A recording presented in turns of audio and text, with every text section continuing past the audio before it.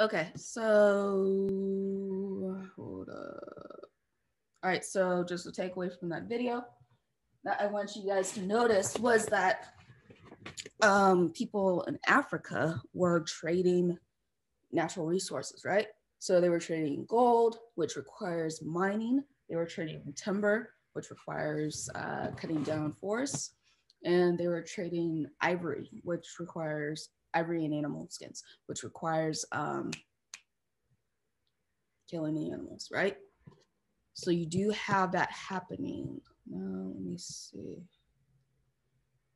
Let me turn this up. Okay. And we'll share.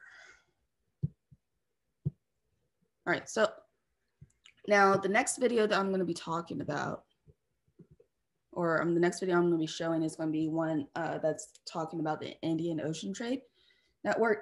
And that's important to learn about because the Ottoman Empire in the 14th to early 20th century was blocking Western Europe from this Indian Ocean Trade Network.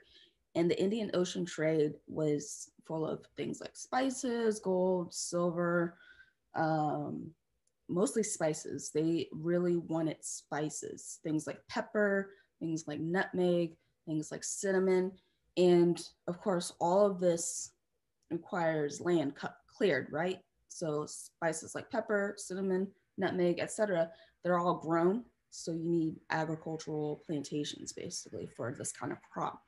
But the problem that was happening was that this Ottoman Empire, they weren't necessarily blocking Western Europe from sort of trading with the Indian Ocean Network.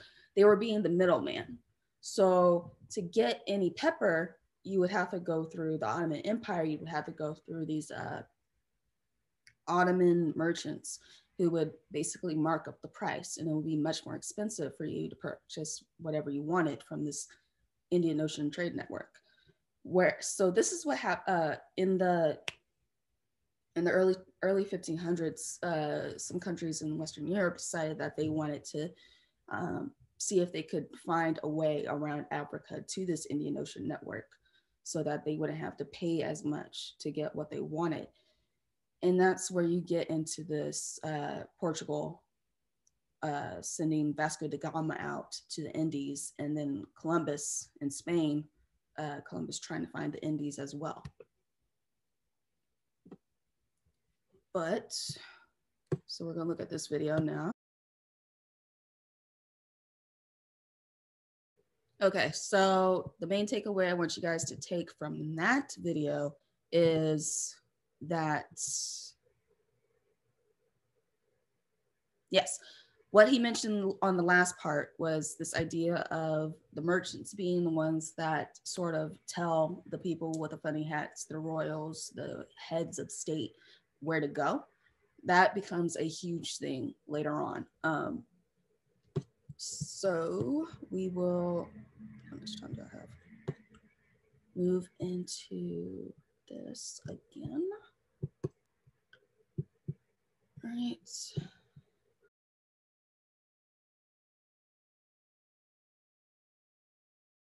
All right, so what I want you guys to take from that video was the idea that all of this exploration, all of this Europeans going out of these boundaries is due to this idea of going out and finding wealth. So let me see. Just this last bit, we are going to, yeah, so Columbus and Vasco da Gama were out there looking for sugar, spices, and gold and silver.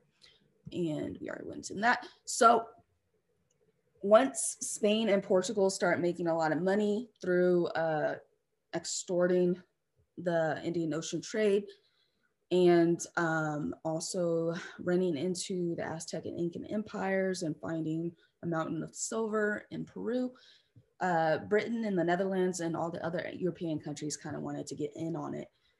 But what happened was that we get into this this age of where companies are actually sort of the ones that are doing the moving and the shaking, merchant companies. So the East Indian companies of Britain and the Dutch East India Company, they were founded in the early 1600s. They were given the power to wage war in search of all these, this revenue, this ability to trade. And their main objective was to go out there, find countries that had resources, and basically take over these resources to control the means of production. So I don't know if you guys know anything about the alien universe, xenomorphs, Alien versus Predator, etc. But when I was writing this lecture, I was thinking of Weyland-Yutani, which is the corporation, the evil corporation, basically. Yes. Okay, cool. At least one. Which pretty much goes out, colonizes planets, mines them for minerals or whatever, also builds processing plants, and they send people out there to do their work. And they're all about just making sure that planets sort of bring profit in. And they have colonial marines, so they have militaries out there that are able to help them do their work. This is it's basically Weyland-Yutani, but in the 1600s. So again, war without trade. They cannot carry on trade without war, nor war without trade. They needed these colonies, these regions, to be forced to trade with them the actual raw materials that they needed to bring back to their countries, to sort of help with industrialization. And so this is the final video. Oh, that's nice. MailChimp's marketing smarts. You get a whole lot of creative smarts, recommendation smarts. The Scramble for Africa and the Berlin Conference. What was the Scramble for Africa? In the 1800s, European countries were rushing into Africa to plant their flags in the land and claim colonies. Because of industrialization, Europe wanted Africa's valuable resources. Some of these included palm oil, cotton, gold, diamonds, and that is just a sneak peek of what we're going to be talking about on Thursday. The main idea is that colonialism basically occurred because European countries wanted more resources. They wanted to control the resources that were needed for them to industrialize. And they also wanted to have people that were required to buy their products. It was all about money, basically. So yeah, they never got Ethiopia. Ethiopia actually sort of played them against each other and ended up getting European guns and then fought off the Italians. I think it was like in 1847 or something like that. So Ethiopia was never colonized, neither was Liberia, which is the little country that freed African Americans went to, I think prior to the Civil War. They were sent there, I guess by abolitionists or something like that, to sort of create a free country for African Americans or former enslaved people. Where are the uncolonized parts of Africa? Were there? Yeah, so just Caleb, just Ethiopia and Liberia. But this whole company colonialism occurred across the world. And so we'll also talk about that on Thursday. So does anyone have any questions?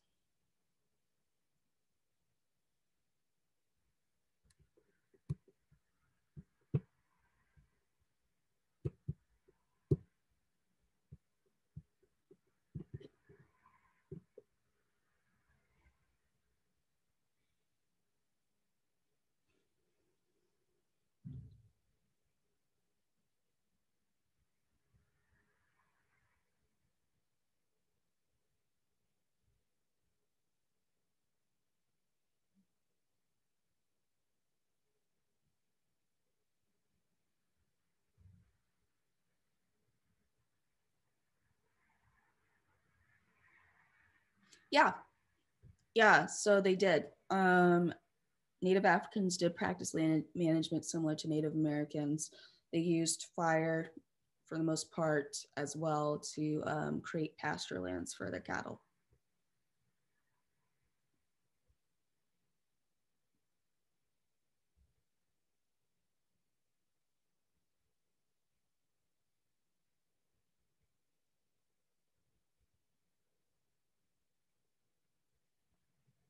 Okay, so if no one else has any more questions.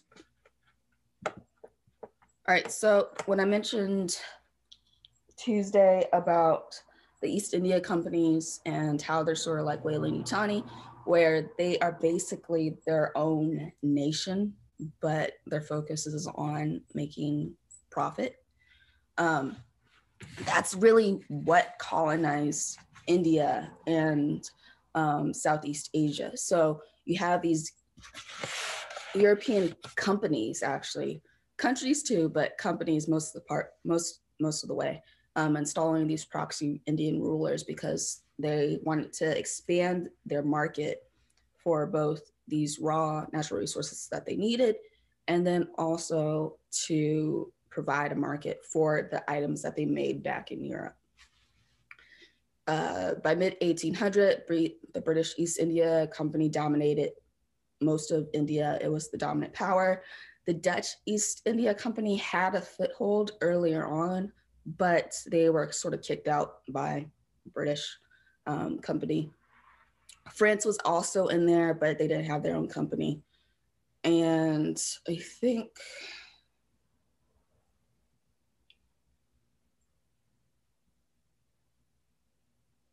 those are the top three that were in there. Southeast Asia, we had both British, Netherlands, so the Dutch, France, and Portugal, and also Spain. But they were mostly there for missionary work. So they went in there and Christian converted locals. I can't remember anything about them actually focusing on natural resources in Southeast Asia. They were mostly in South America by this time and bits of North America and Central America. So, and what ended up happening was that indigenous people were conscripted into forced labor on these cash crop plantations to meet both the company's profit goals and both also the colonial government's profit goals. So the kind of crops that were popular in South and Southeast Asia were the spices. So you have pepper, cinnamon, and cloves and mace. You have indigo, so this plant that you use to create the dye indigo. That was a big thing. Cotton was started to get huge in the 1800s. Opium as well, because they used it to trade with, they used it to get a foothold in China.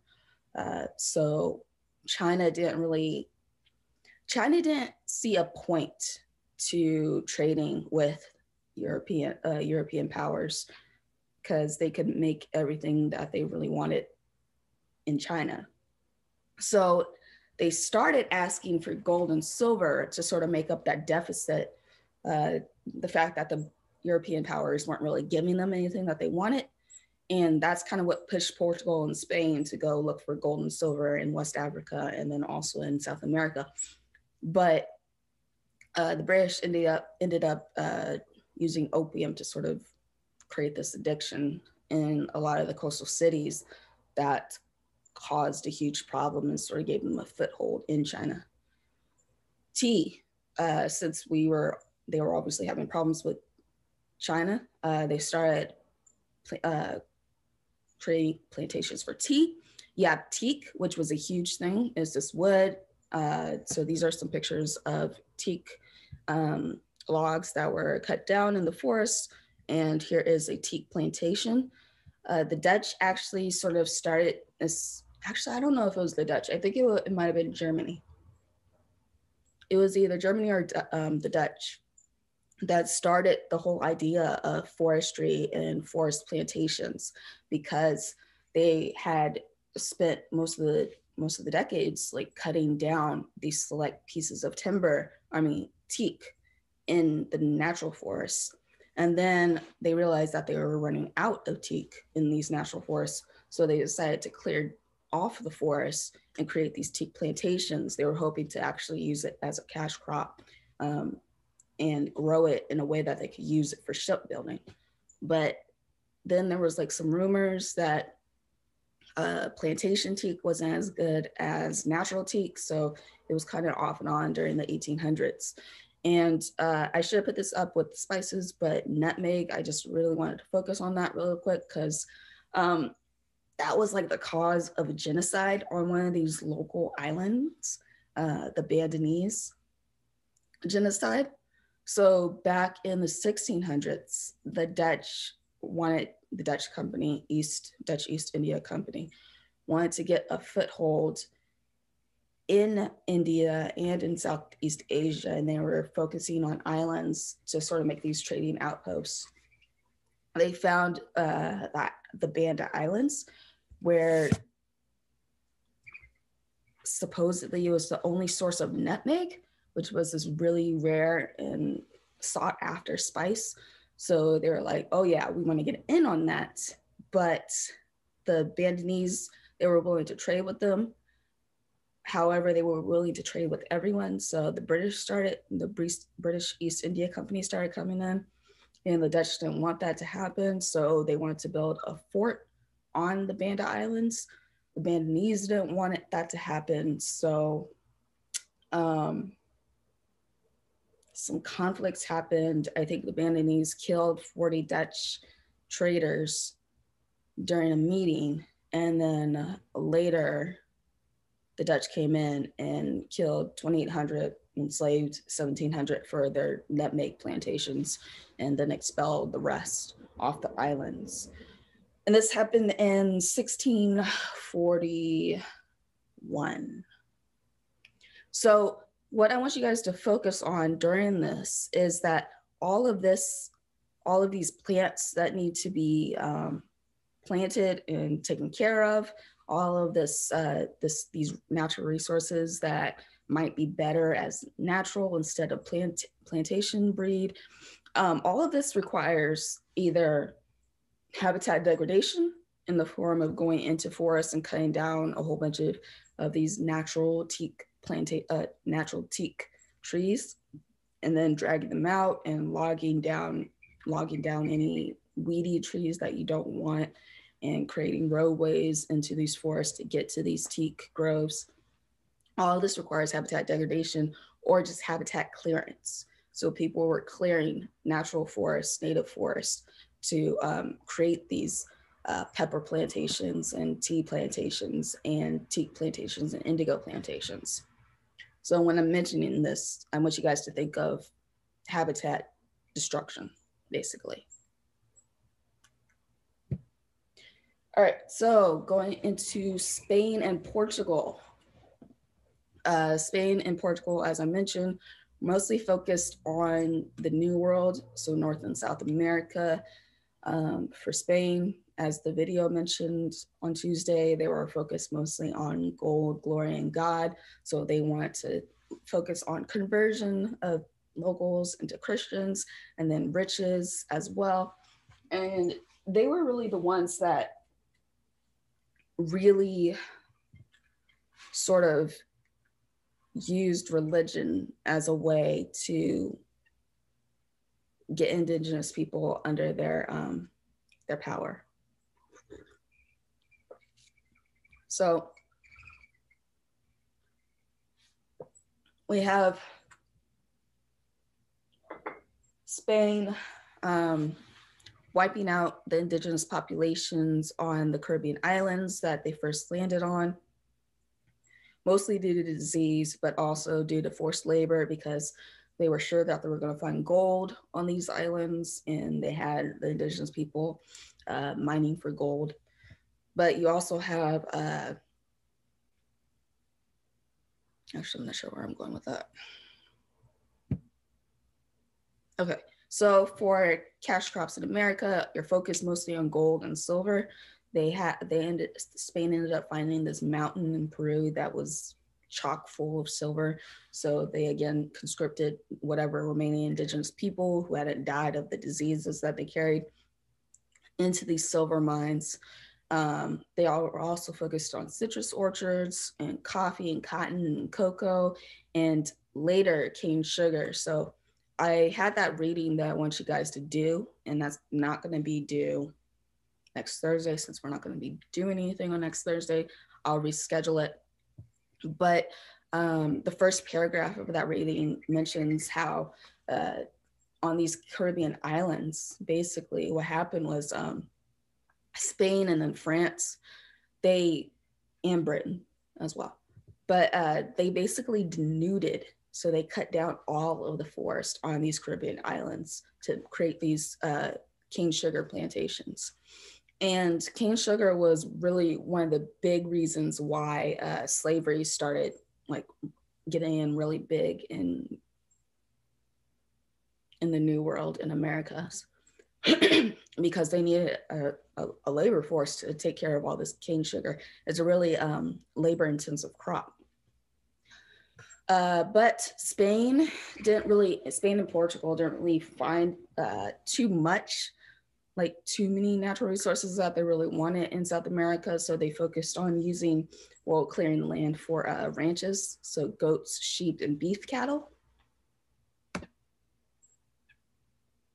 So once again, we have habitat destruction, native habitat destruction. Sort of this, it's basically Europeans going out and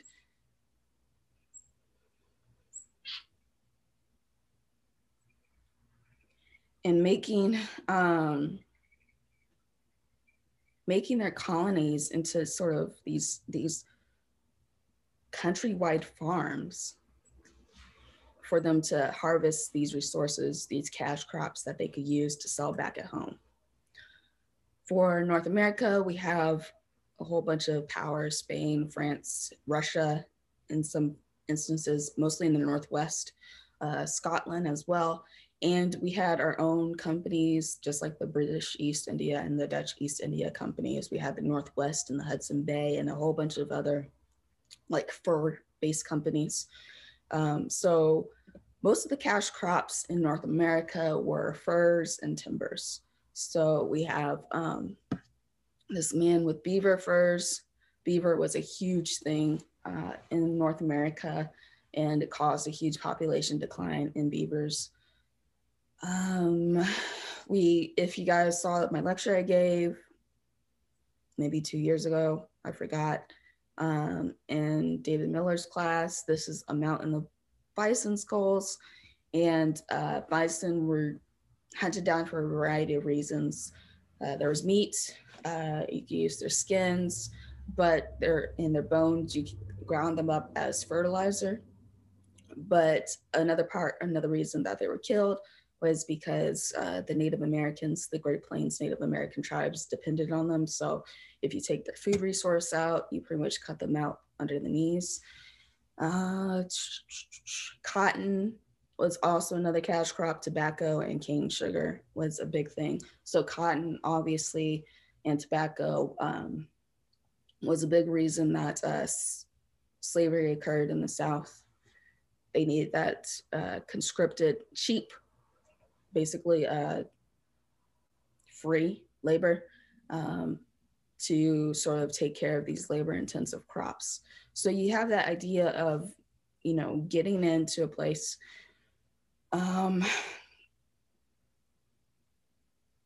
setting things up so that you have these items that people want back in Europe or in any of the other colonies that you have across the globe, since they're now captive markets.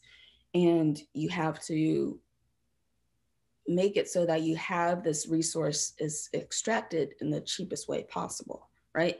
So it's all about profit, basically, during this period. And here is a video on the North American forests.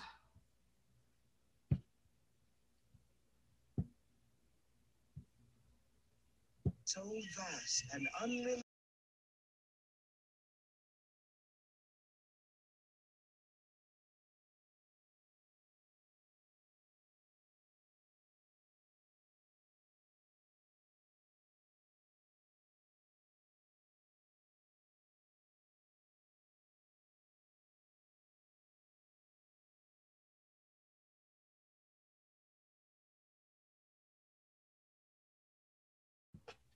Sorry, you guys. I have a Cooper's hawk that occasionally comes out to those trees, and I thought I was hearing it, but I think it's a blue jay. So, okay.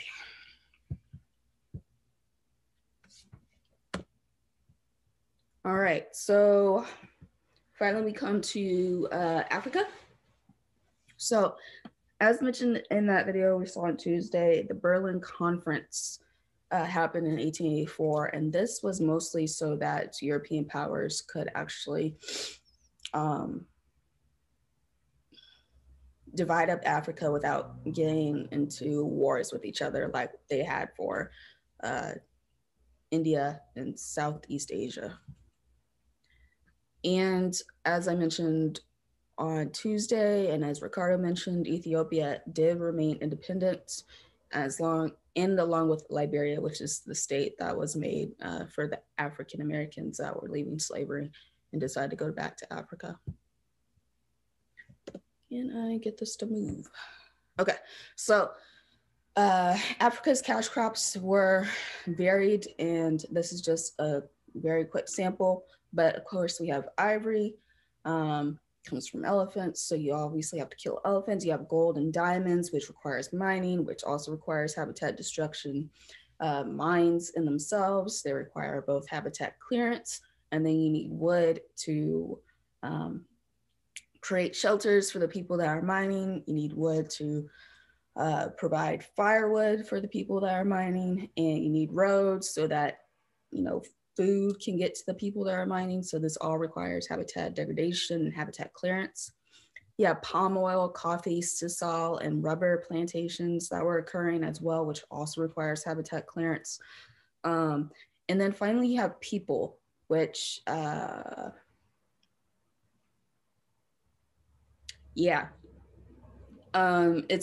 it's estimated that like 15 million people were taken out of Africa at some probably total and moved to mostly America and mostly the Americas, mostly the Caribbeans and South America, but some of them ended up in North America as well. But you also have, it's not just Africa that was sort of losing its people to slavery. You also have places like Madagascar, and a lot of the small islands were where local indigenous people were being captured and conscripted into labor. So we have Malagasy people being forced into South Africa to work in the gold and diamond mines. And just as an example, just to sort of see all this habitat, the influence of colonialism for the most part on this habitat. You've seen this map before in our talk on, I think, Western management. So it's the fourth lecture. So we have in 1400, we have a lot of pasture land going on, a lot of not so much cropland in Africa, but you see this intensity. So in South America, we have a lot more pasture land. This is the influence of Spain and Portugal and those cattle ranches that I mentioned. You also have pasture land happening in here, this intensity going up here. You have pasture land happening around here as well. And then you have an increase in cropland in Africa and in India and in Southeast Asia and all of these islands over here. So it was a huge influence on native habitat. And this is where most of the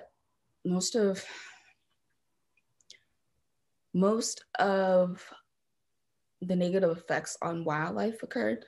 So it wasn't necessarily killing for skins or transporting for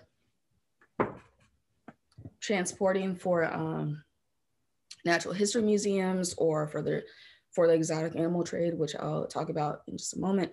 But it was the loss of habitat or habitat destruction or habitat degradation that was causing these population declines for animals. So at least for the primates, I was able to find this chapter in a book where we talk about primate trade in the age of discovery. So this is for 1500s to 1700s. Over 20 species were taken out of the wild and sort of imported into European countries as pets or for zoos or circuses or whatnot. And it was a routine trade of animals. So it was a routine thing, like you just go out in the forest and you mostly be focused on wood or gold and silver. But if you happen to capture this capuchin monkey in South America, you know that you could get a good price for that if it survived the shipping all the way back to Europe. And it's believed that in some regions of Brazil, this early exploitation of the population, in addition to the habitat destruction, caused population declines, particularly for endemic species, or species that had small geographic ranges, so we're focused mostly in one area.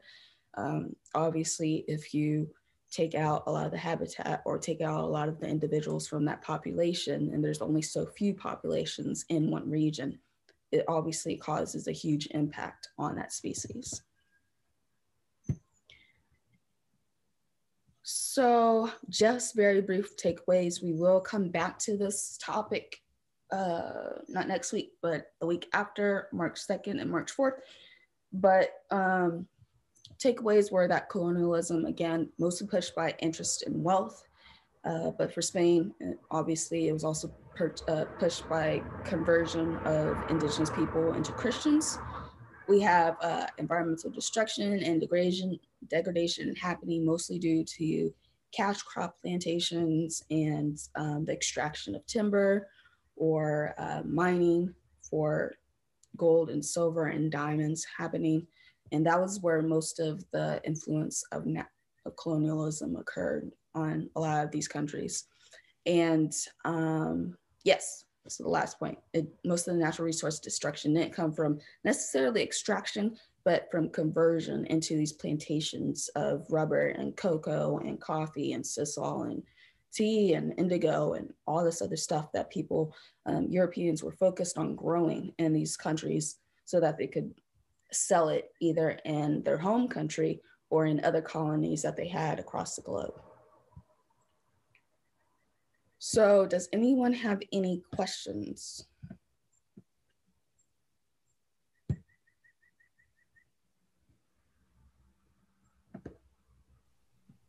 It would be good cash crops.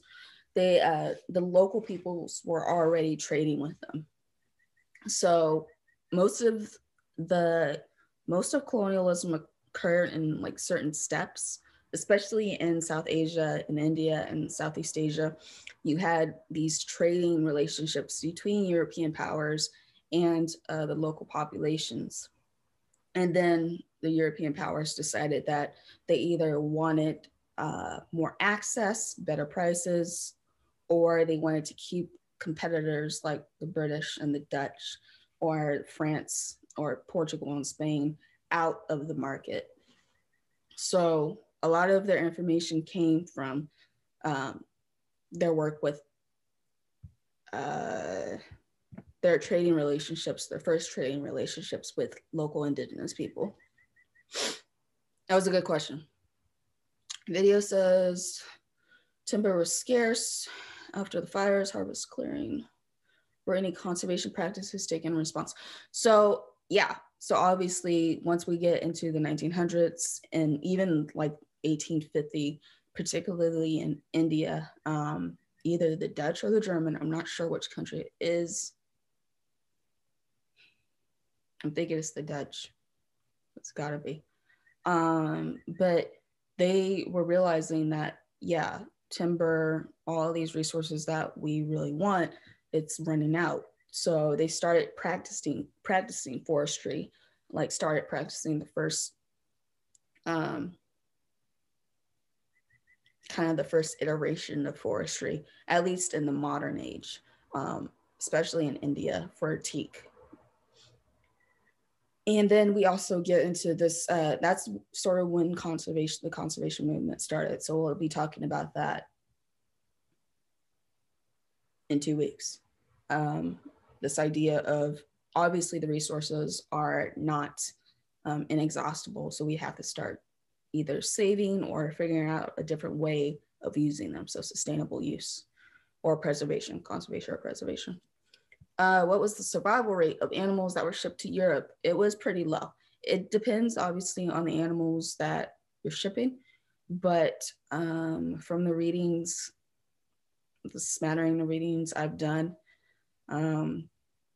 if you shipped like 20 animals, maybe you would end up with 5 if you're lucky at the end of all that.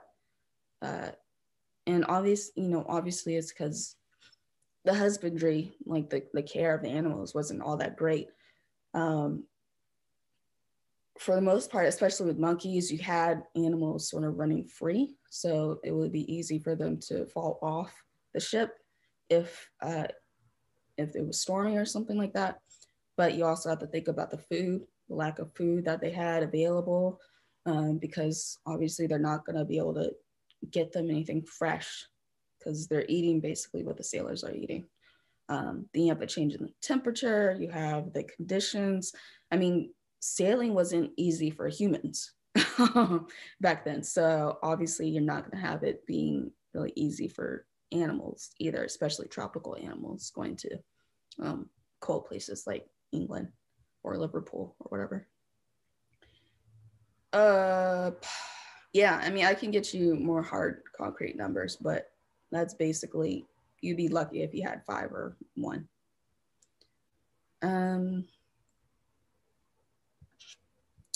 Any other, are you going to discuss the Hudson Bay Company and the fur trade? Well, I was hoping one of you guys would do that with, I know someone picked beavers, so that would be a good topic to include in your talk, but I can. Yeah.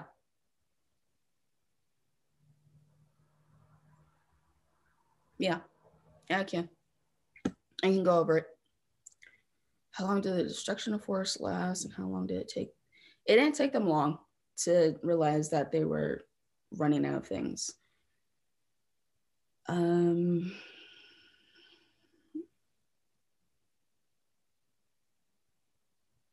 Yeah, so for okay, so yeah, David Mia is planning on looking at that. But so for the Dutch in India, they sort of had control of most of their regions in India that they would have control over by 1700s, and by 1850 they're realizing that they're running out of teak and other woods that they wanted to extract from the area. So and realizing that they had to start thinking about new ways of using what remaining wood what there was. So obviously people are smart. People even back then were smart. They could realize when they were running out of things and when they needed to just start thinking of it in a different way. What was the main use they used ivory for at that time? It was mostly ornamental. So you have things like statues, you have things like curio stands, you have jewelry, you have handles, or pretty sure there were some tables in there as well.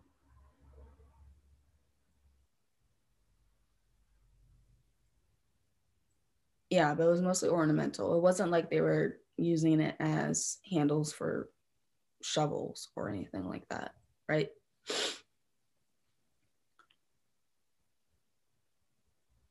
Any other questions?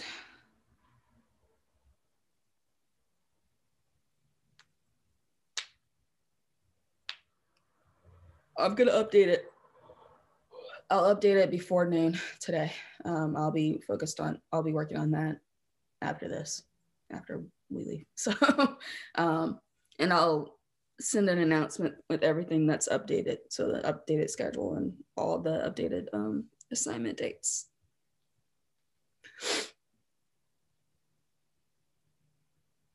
Everyone good?